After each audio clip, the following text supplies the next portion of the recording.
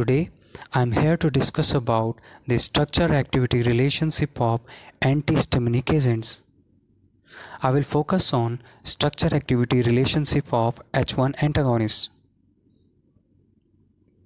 So first of all, we have to understand what is structure-activity relationship. The structure-activity relationship is the relationship between the chemical structure of a molecule and its biological activity. The analysis of structure-activity relationship enables the determination of the chemical group responsible for evoking a target biological effect in the organism. Medicinal chemists use the technique of structure-activity relationship in chemical synthesis to insert new chemical groups into the biomedical compound and test the modification for their biological effects. Now I am going to discuss about the structure-activity relationship of antihistamine drugs. Here in this picture, you can see the basic structure of antihistamine drugs.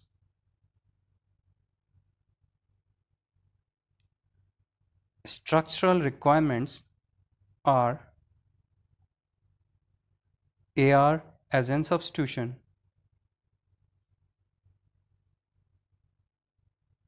AR stands for aryl.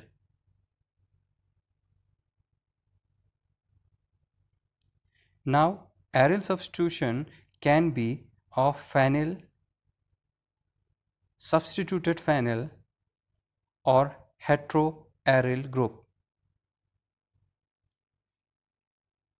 Next is AR dash. Here AR dash stands for second aryl or aryl methyl group.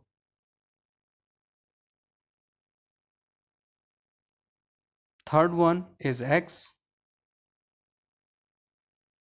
In this case, X stands for connecting atom of oxygen, carbon, or nitrogen.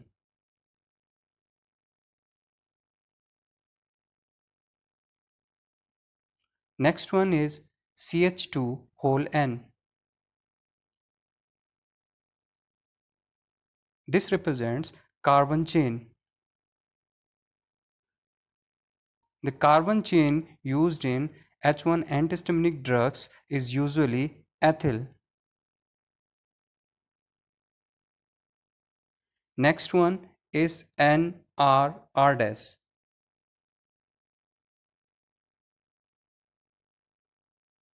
It can be basic terminal amine functional group.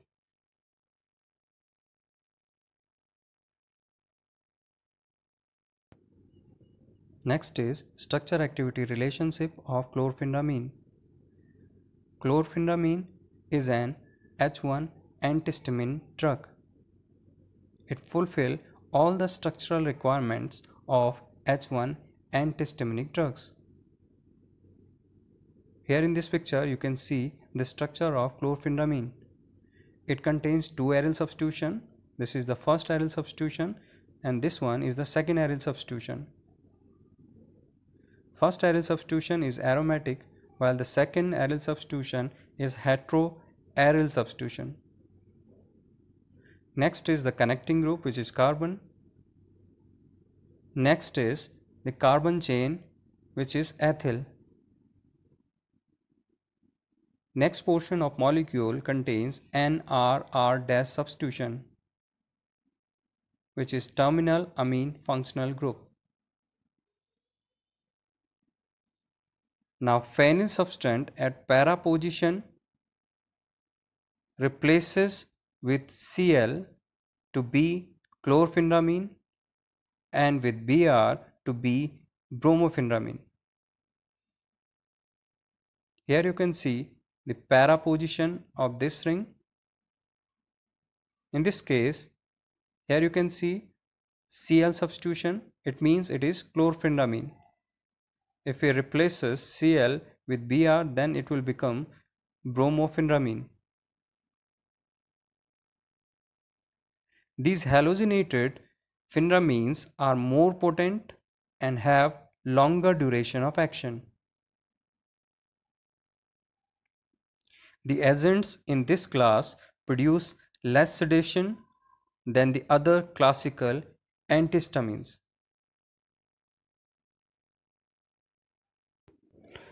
In this slide and in the upcoming slide, I am going to discuss about the structural requirements for H1 antihistamine drugs in detail. Here in this picture, you can see the basic structure of H1 antihistamine drugs. Now in this case, as I discussed earlier, AR is the aryl substitution. We can substitute this position with phenyl, substituted phenyl or heteroaryl group. For example, we can substitute this position with 2-pyridyl group. Now 2-pyridyl is a type of heteroaryl group. Next position is AR dash and it is a second aryl or aryl methyl group. Now this diaryl substitution pattern is present in both the first and second generation antihistamines. This diaryl substitution is essential for significant H1 receptor affinity. So, for any drug to be an H1 antihistamine should contain this diaryl substitution. Next one is a basic terminal amine function group. This terminal amine functional group can be a simple dimethyl amino moiety or a heterocyclic structure as illustrated by the piperazine, some propylamines, some phenothiazines, the dibenzocycloheptanes, and the second generation antihistamines.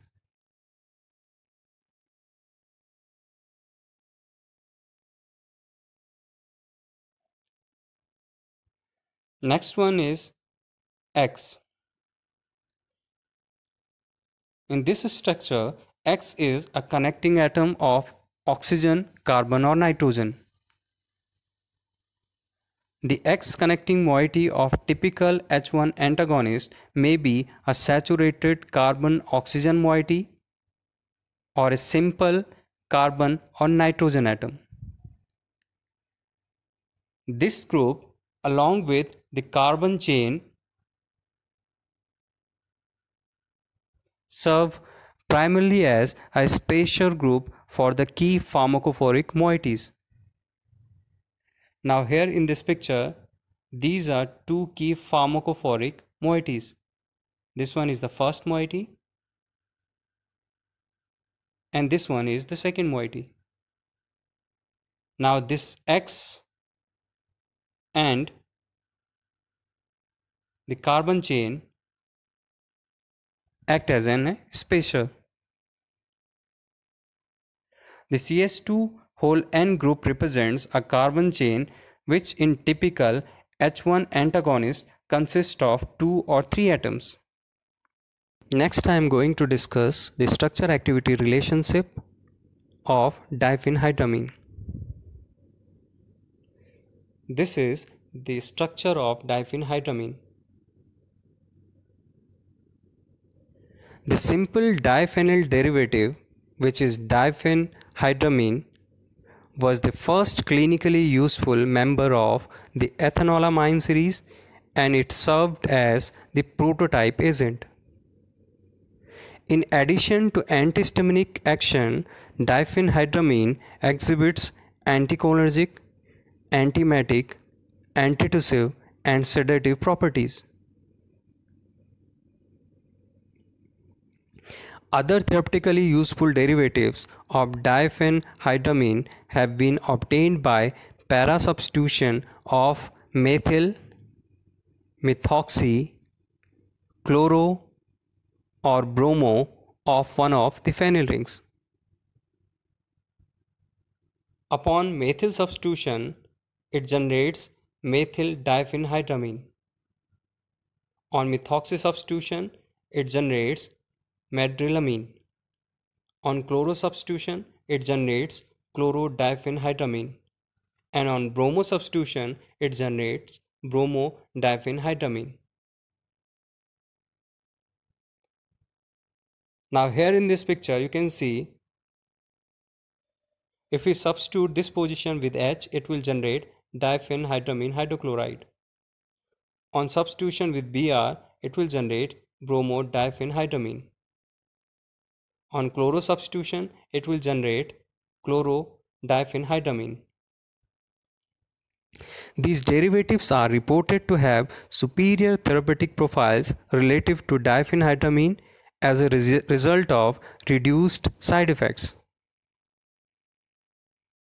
For example, bromodiphenhydramine is more lipid soluble and is twice as active as diphenhydramine as an antihistamine. So we can conclude here that this position is very important to reduce the side effects of the drug.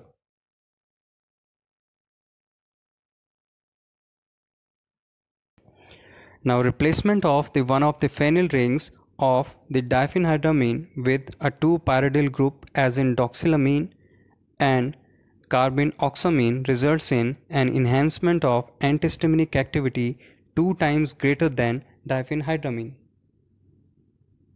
Here you can see the structures of carbenoxamine malate and doxylamine succinate.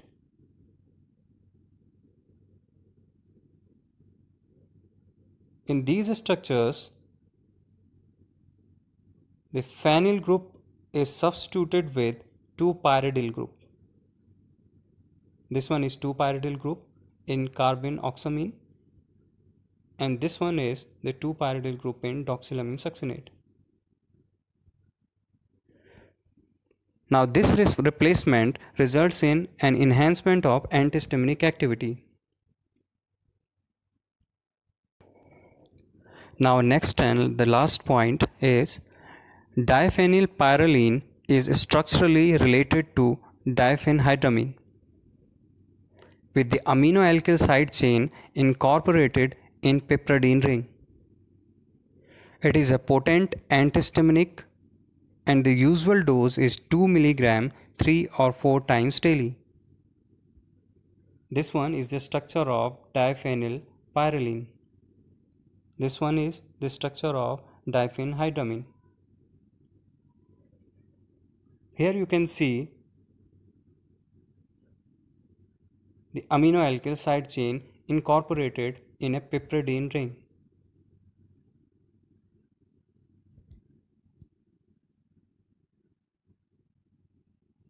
Thank you.